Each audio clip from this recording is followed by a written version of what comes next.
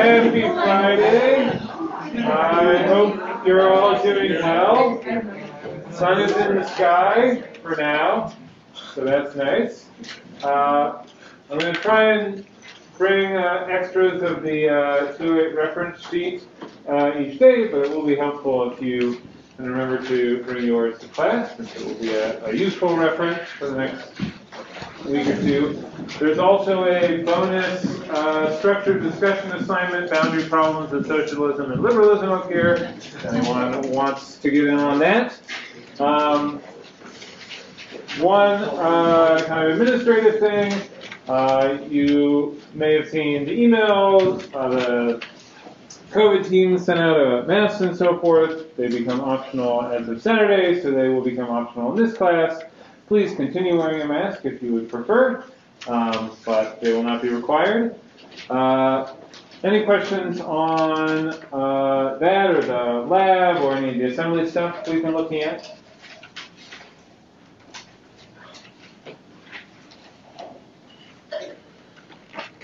All right, reminder that the check-in post for the lab due 9 p.m. tonight. Lots of folks asking good questions on the forum. So, plan for today, we're going to do some practice with the ideas about assembly that we've been talking about the last couple of times, and then we'll start looking at how in assembly can we actually implement conditional behavior, where we want programs that might do different things in different circumstances, something like an if statement, and we'll start looking at that. To do this practice, we're going to do something that is sort of an unusual activity, not something that you would kind of expect to do, quote unquote, in the real world, where we're going to practice translating assembly into C code and also translating C into assembly code. These sorts of translations, certainly C to assembly, something the compiler does.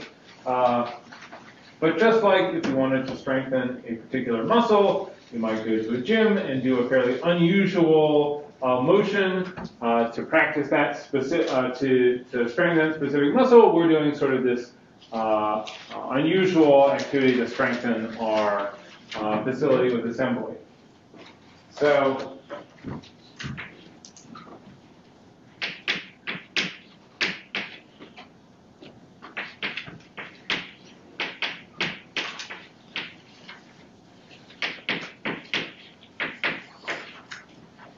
I have this function f, and I've given the signature for it here in C.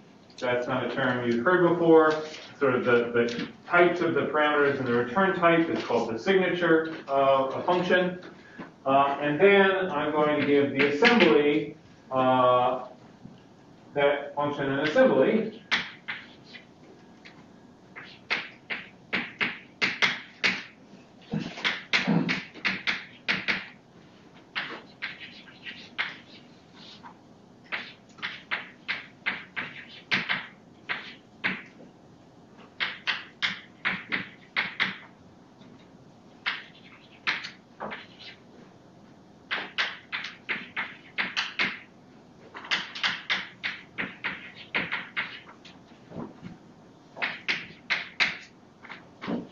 So here's the assembly for this function f, and the 4 instructions.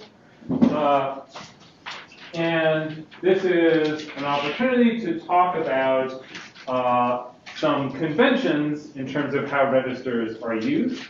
And this is noted on the reference sheet in the table of registers. But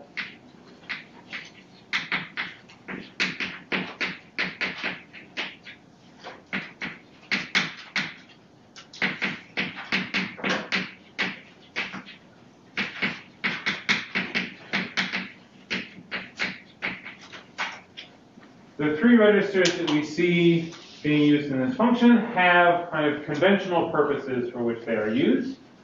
RDI, when a function is called, the first argument to that function will be stored in RDI. When a function is called, if it has a second argument, the second argument to that function will be stored in RSI. When a function returns, you might notice that the return instruction doesn't take any operands. In C, we're used to seeing something like return x, right? We give a return value. In assembly, the ret instruction does the return, the part of return that ends the function goes back to wherever the function was called. But the return value is whatever is stored in RAX when the function returns. Which means that whatever code called the function will just assume that the return value of that function, if it uses that return value, that it will find it in RAX. So, well, notice that this function does change the value in RAX and then return, and whatever is in RAX will be the long that's returned from this function. All right, questions on this assembly code?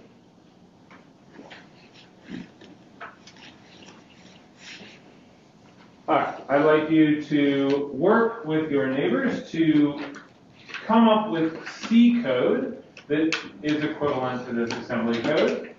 I specifically say equivalent because there's many different versions of C code that would perform the same operations as this assembly code. There's almost never going to be kind of one version of the C code that matches exactly one version of the assembly. It's always going to be kind of a many-to-many relationship. So we'll spend 5 minutes or more if we need it coming up with C code that matches this assembly.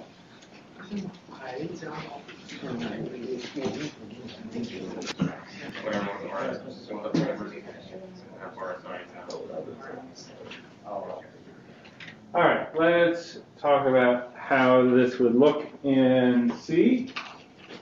So have our same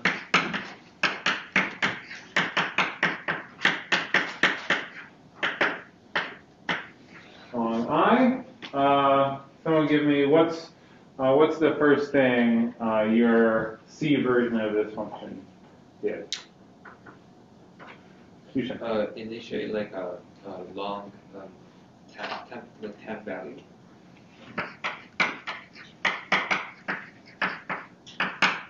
Initialize it to I. All right, and how does that relate to the assembly? Because you move RSI to rack, which is what we're going to return later. Yeah, we have a register that we don't have a value in already, and we know RSI is the second argument, and so we're just going to copy I to some temporary variable, which will be stored in RAX. All right, what's the next step? Charlie. You dereference 1p and then add it to temp. So it's dereference p and I should read that backwards. I think temp equals temp plus star p.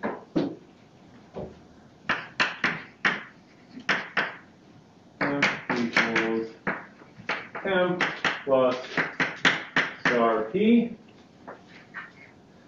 All right, can you say how you got this from the assembly? Yeah, well, the add to line just adds the source value to this. Exactly. And why do we know that it's star p? Because the parentheses references the register. Exactly. We're treating this register as a pointer to memory, dereferencing it to get whatever p points to, and adding that to the destination and storing the result in the destination. All right, another step after this. Jimmy? Dereference p equals temp. And you're getting that from the third line of assembly code here. Mm-hmm. And how do you know that it's kind of star p on the left and temp on the right? Because temp is the thing that's stored in RAX, and you're trying to move that to the memory address stored at RDI. So Exactly. Yeah. Again, we have parentheses. We're dereferencing, and we're changing the value in memory there.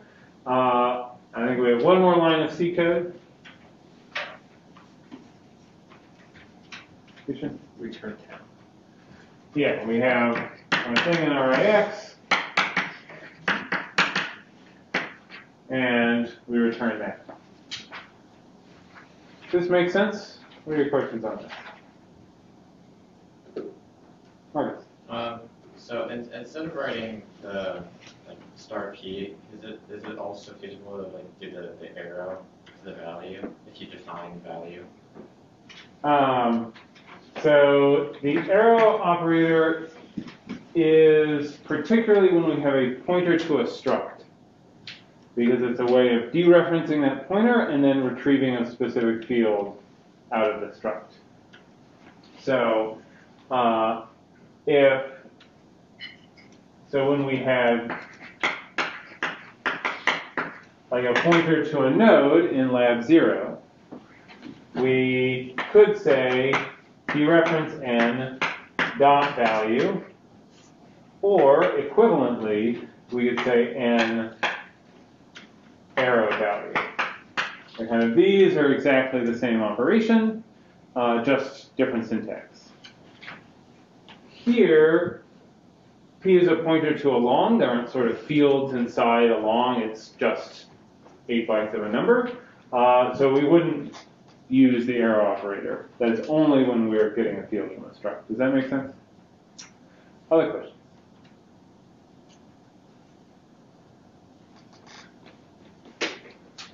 What do you think?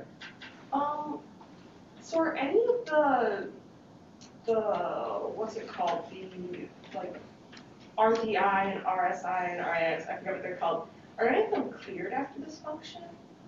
They are not. Okay.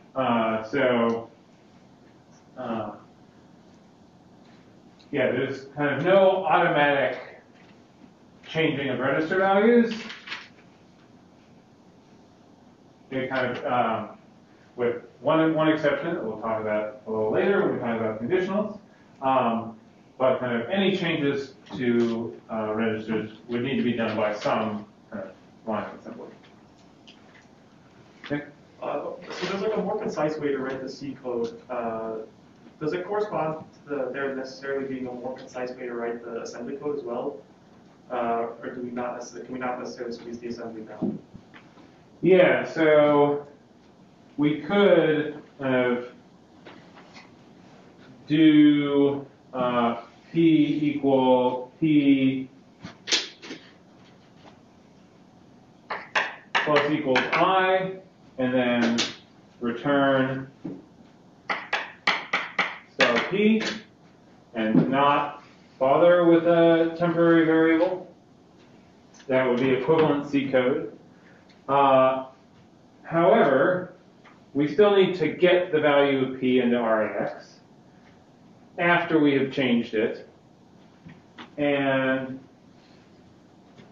I mean, in that case, there is not a way to condense this assembly. And this is what I was getting at by saying there's going to be many different versions of the C code that would compile down to the same assembly.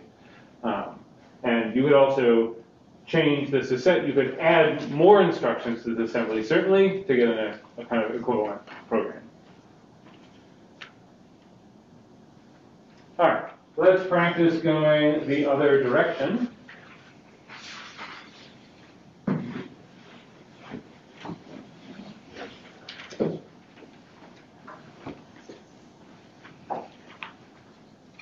So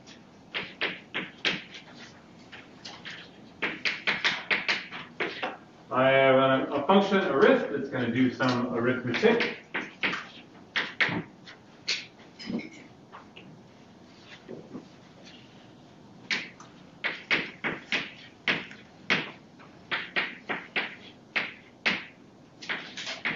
It's going to take 3 longs as arguments. So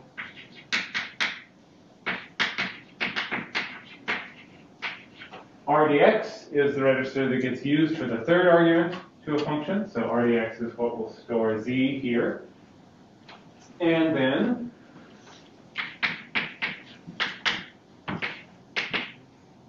variable T1 is going to be X plus Y. A variable T2, Z plus T1. A variable T3, X plus 4. And then I'm going to return T2 times T3. So this is the C code that you're now going to work on generating assembly to compute this. Even more so than the last example, lots of different versions of assembly can generate this code. So if you are looking for some guidance to get started, think of using 2 add Q instructions, an LEA Q instruction, a multiplication instruction, and a return instruction. So this is sort of one way to approach it using these 5, but there are many others you could explore. Yes? Are we only allowed to use this for registers? No, you are free to use any of the 16. So there is one of the 16 registers that is reserved for like these purposes. These are sort of conventions. Like on x86, Rx is used for the return value, but there's nothing about the architecture of x86 that says you must do this. The architecture of x86 says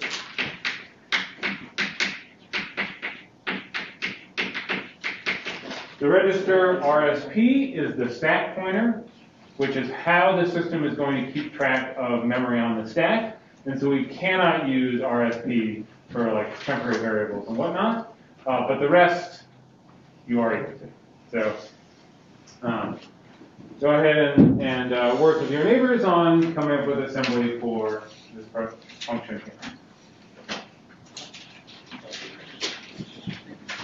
Let's walk through together how we might turn this into assembly. Who can show us the first thing you thought of doing for compiling this to assembly?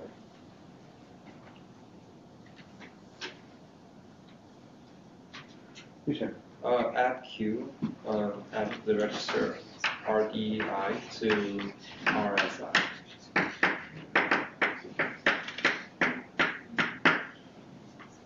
Yeah, this will take our first 2 parameters, x and y, add them together.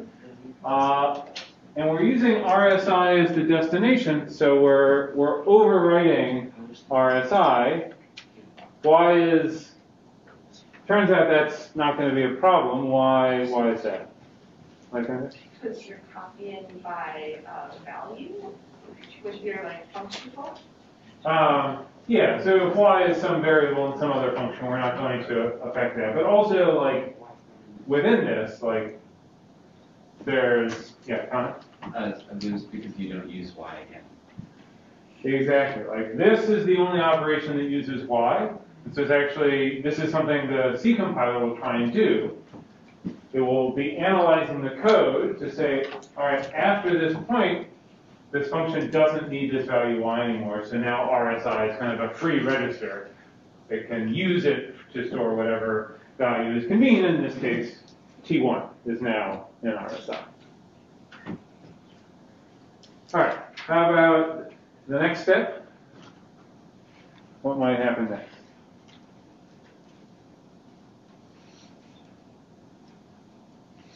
Okay. Add Q of RSI and RDX.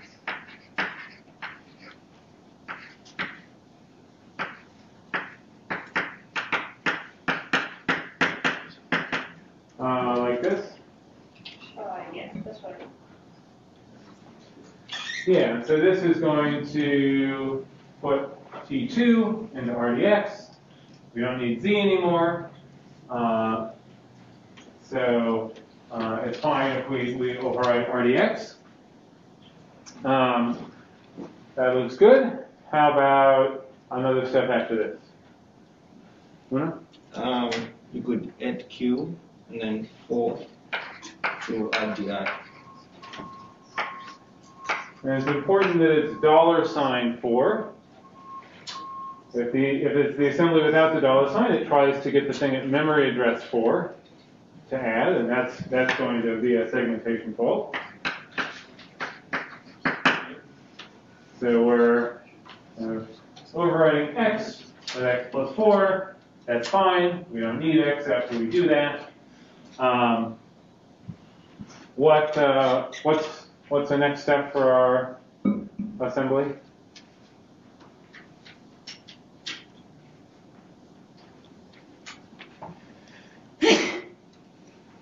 Anders?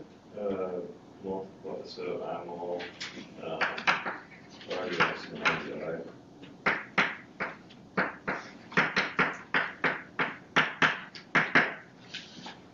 We're multiplying our T2 times our T3, storing that in RDI. At this point, are we ready to return? Why not? Kevin? Because I believe we have to show whatever's in RDI now to RDX. Yes, exactly. That we haven't put our return value into RAX at this point. So we need the result of this multiplication to be in RAX. So to finish out this one,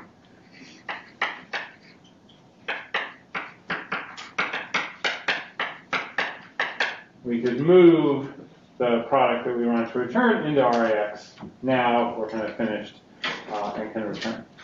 Fine. And just like RSP is reserved, when it returns, does it always return RAX? So this is something that's a little hard to wrap our heads around.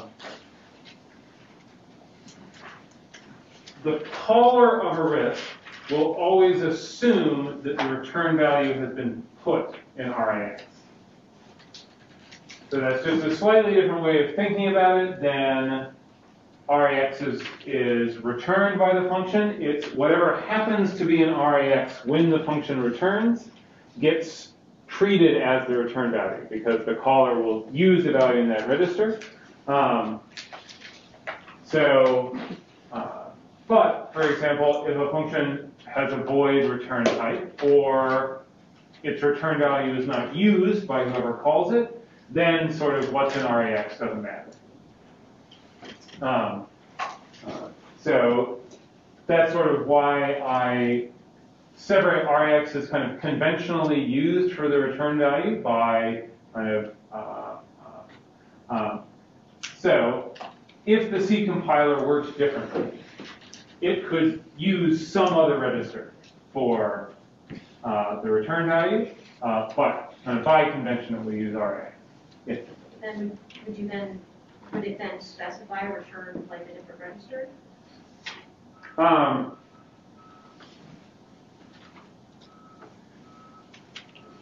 The RX as the return value is an agreement between the function that is being called and the function that's called it. They are agreeing that RX will be used for the return value. Because it's just whatever register the caller looks for the return value in is the one that is the return value. So they could agree to use a different register. That's not how the C compilers currently work, but they could agree to use a different one. Using RSP as the stack pointer, there are kind of, I believe there are parts of the hardware that assume that this register is used to keep track of stack memory. And so the compiler couldn't just sort of have the program agree to use a different register for that. Other questions? Kevin? Regarding the the assembly code, then can you show us how we could use the LEA operation instead of all of those? Because it seems if you could do LEA here, right? But you're only adding and multiplying.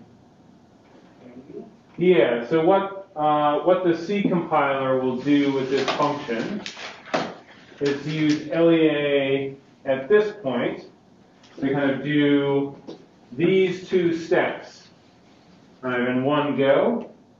If we wanted to add RSI and RDX,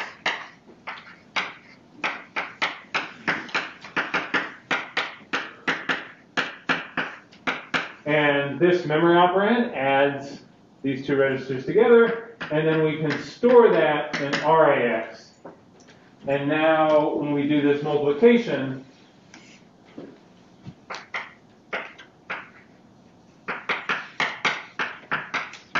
we can use RAX as T2 and store the result there, so that the multiplication result's sort of already in RAX, and we don't need a separate instruction to move it there. So LEA is letting us do both an addition and have a kind of separate destination from the two registers we're adding together, which add Q does not allow us to do. Does that make sense? It is. Can the first two also be combined? These two? Yeah. Because it's like moving it into RDI and then it's like adding that. So it's just adding three things and can't LEA do that? So you're thinking, can we put the third register out here? The displacement must be an integer constant. So we can't put a register outside. But if we could, yeah, then we could kind of combine all that together. Any other questions?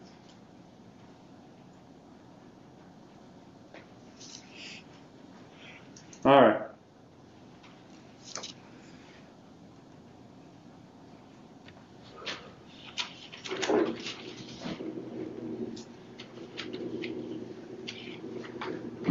All right. I have a few firsts for you. So here we have John Tyler. You may recall this is our first vice president to assume office after a president died. That was William Henry Harrison. John Tyler's opponents would refer to him as His Accidency, or the accidental president. Here's his kind of official presidential portrait. And Harrison, member of the Whig Party, powerful Whigs in Congress, particularly Henry Clay, had just assumed that they would be the kind of power behind the scenes when Harrison was in office. Also kind of assumed it would work that way with Tyler, but it turned out that even though Tyler was the vice president for the Whig Party, his political views were different than the Whig views on many important issues. And so he and Congress were bitterly divided. He was the first president to face impeachment proceedings in the House. Representatives were grumpy enough that they held some hearings, did not actually go so far as to impeach him. He was also the first president to have a veto overridden by Congress. This was actually in the last month of his presidency. Congress overrode his veto on a very minor piece of legislation. But I think emblematic of how little they got along. Big issue of the day, of course, was slavery and the expansion of slavery into new states.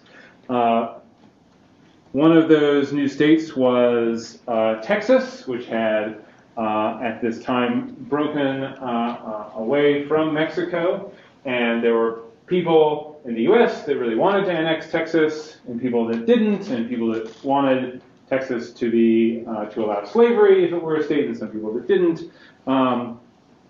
And This became a big political issue. Tyler was very pro-slavery, pro-states' rights, and many of the Whigs were not.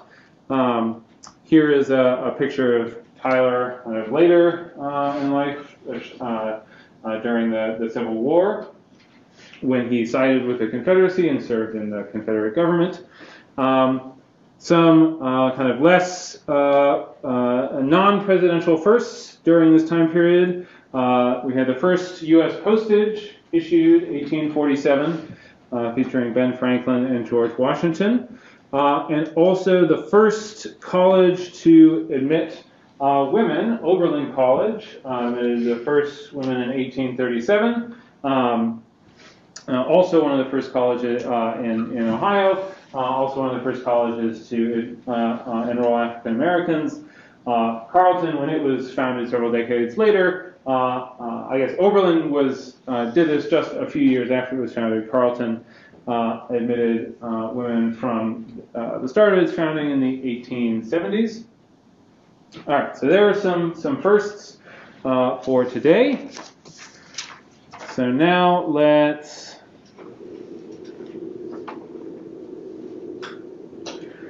talk about jumping around in code. So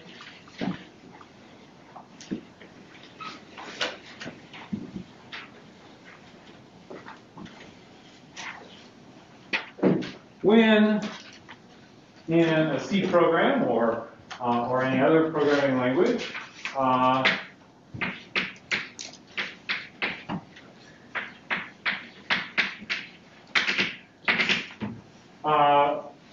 we're familiar with the idea of a conditional statement, where there's some property of the system or of the world, and that's going to determine whether we go down one path or another. But in order to do anything like this, whether it's a conditional, a loop, a function call, anything where we're not just kind of going one line of code at a time, always just executing the very next thing, we need some way to change what the next instruction that is going to execute. So how does the system kind of know what instruction to execute?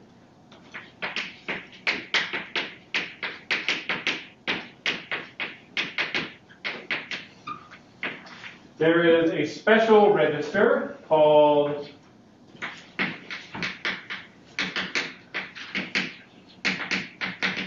the instruction pointer, and its abbreviation is appropriately RIP. And this holds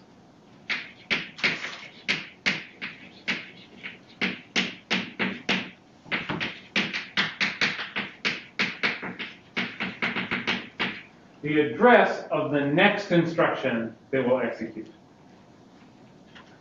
So we're executing instruction A, and then the instruction to execute after that is whatever instruction is at the address that is stored in RIP. And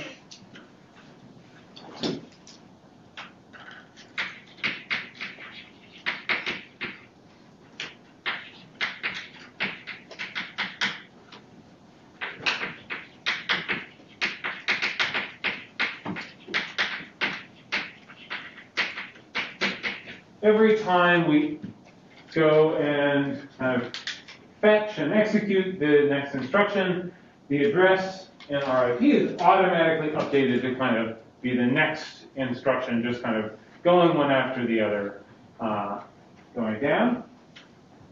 And so to do something like an if, we need to be able to control the address in this register so that we can control, is the next instruction the one here, or is it the one in the else case? Kind of changing the address in RIP kind of changes whether the next instruction will be in these two branches. I see. By address, do you mean like memory address? I do mean memory address. So is like the code put into like the memory? Yes, this is an excellent point. That if we think about a program's memory, and we think about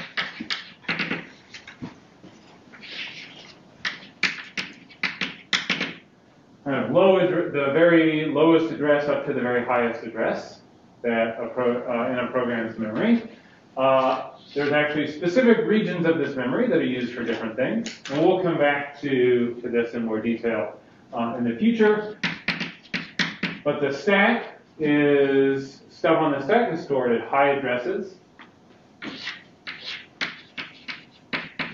Stuff that's on the heap that we get through malloc, that's in kind of these middle addresses. And down at the low addresses is indeed the code that this program is running. And so all the instructions we're running are actually in memory, and they're kind of being sent over to the CPU as the program runs. Scott? So like each line of the code there is storing a byte? No, it's not a byte, but like one memory address that is represented by a byte? Or like whatever the... Yeah, so we'll actually see an example of this today or Monday, depending on time. But x86 is what's called a variable length encoding, which means each instruction uses a variable number of bytes. So like between 1 and 6. I'm not sure what the maximum is, but in that range.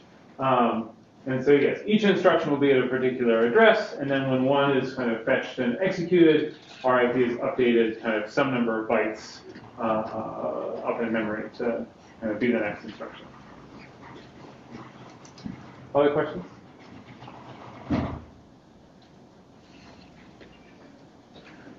All right, so we need to control kind of what this instruction pointer is. And we're going to do that via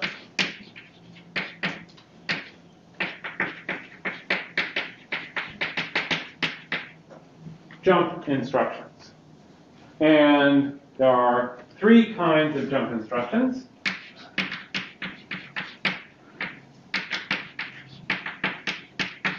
There are direct and indirect, which both use this the instruction JMP, followed by, for direct, a literal memory address. For indirect, either a memory address or a register. We will come back to these direct and indirect types kind of when they become kind of applicable to some thing that we want to explore. But for now, we're going to focus on the third type, which is conditional jumps. Something that says, if a certain condition is met, then change the instruction pointer to this address, otherwise leave it open. So there's a big table of these on the reference sheet. And they have names like JE for jump when equal, or JLE for less than or equal.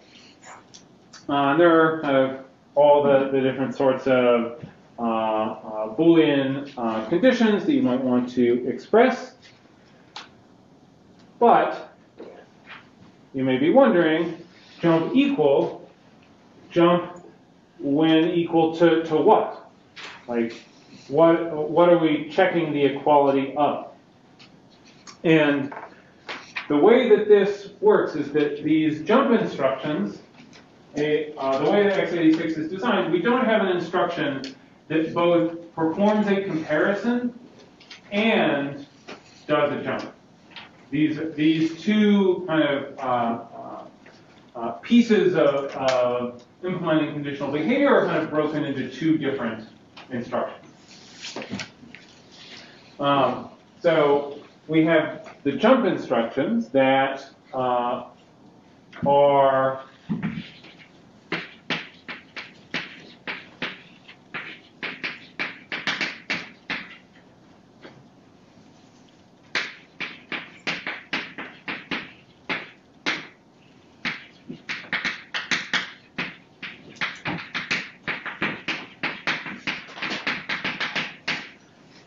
these conditional jump instructions. Their behavior is determined by the result of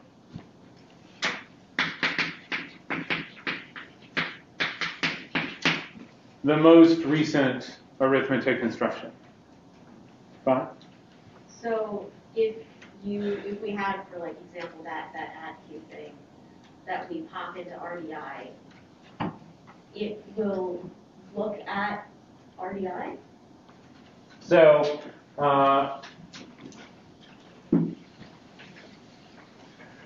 will not look at the value of RDI. What will happen is that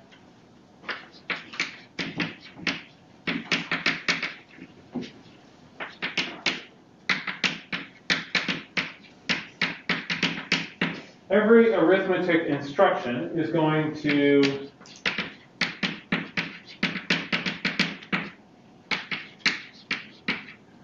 set these specific flags, these specific individual bits that can either be 1 or 0, called condition codes.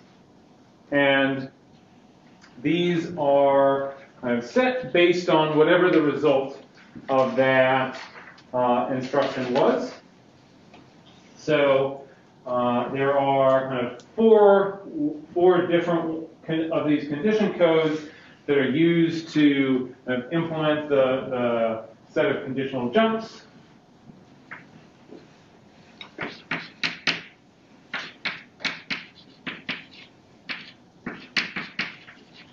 We have CF, or the carry flag, which is going to be set to 1 if the arithmetic operation kind of had a bit kind of carry out past the end. So if we were talking about 4 bits and we added kind of 8 and 8, that would give us 16. There's kind of 1 carried out of our 4 bits, and so the carry flag would be set so that the system kind of knew that a carry out happened. There's a 0 flag that set if the result was 0.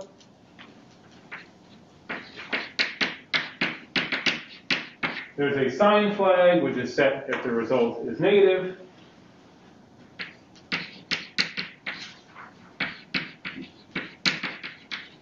And there's an overflow flag that's set if there was overflow, if there was 2's complement overflow, which basically means the signs of the 2 inputs were the same, and the sign of the output is different than that. So this is the way that these different conditions are actually implemented in the system. And the figures that the reading for today kind of directs you to review from the textbook, they show the kind of bitwise expressions involving these different condition codes that tell you like equal or less than equal and all these different things. So this is how it actually works. Unfortunately, how it actually works is deeply unintuitive. Like, we're not used to thinking about, oh, equal means that the 0 flag is set, and things like this. So that is why I provide you with this, the table that's in the reference sheet, where when we have, say, an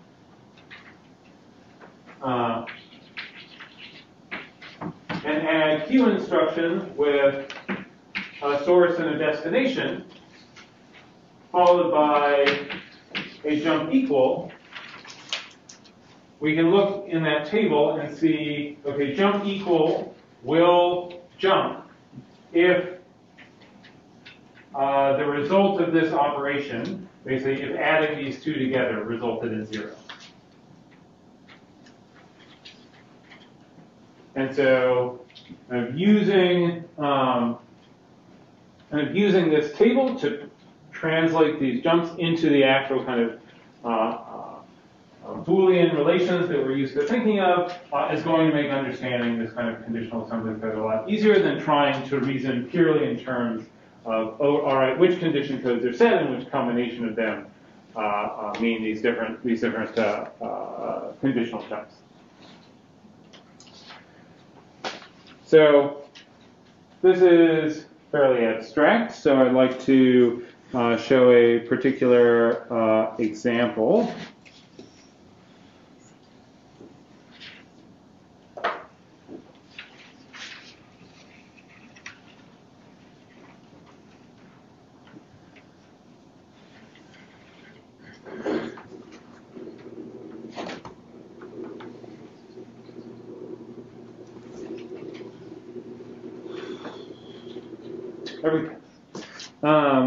All right, so on the left here, I have a function to compute the absolute value of the difference between two numbers.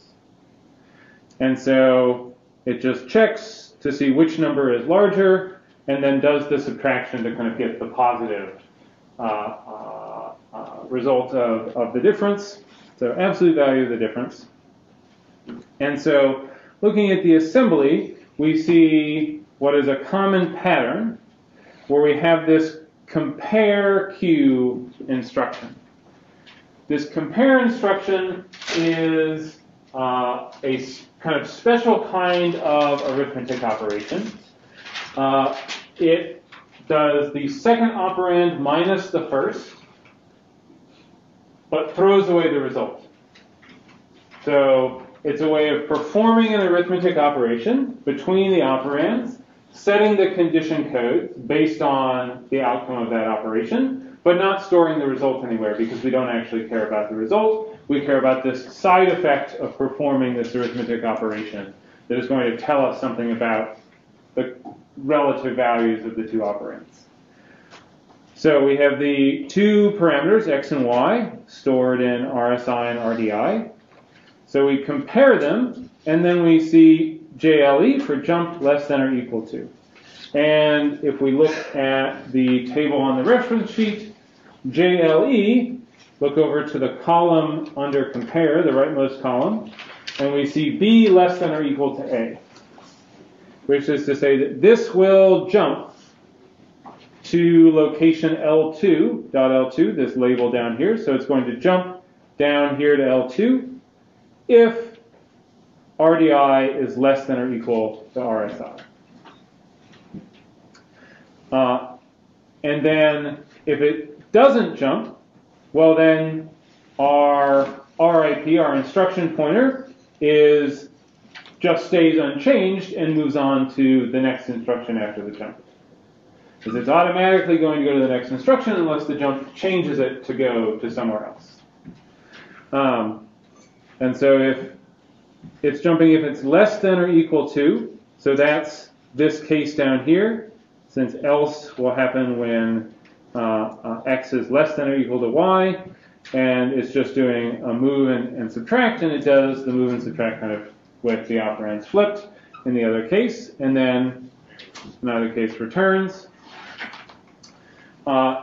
So we'll see a lot more about how kind of different sorts of conditional behavior and loops get turned into assembly using these comparing conditional jumps. That's all the time we have for now. So remember to make check and post for Lab 1. Have a great weekend, and I'll see you Monday. You too.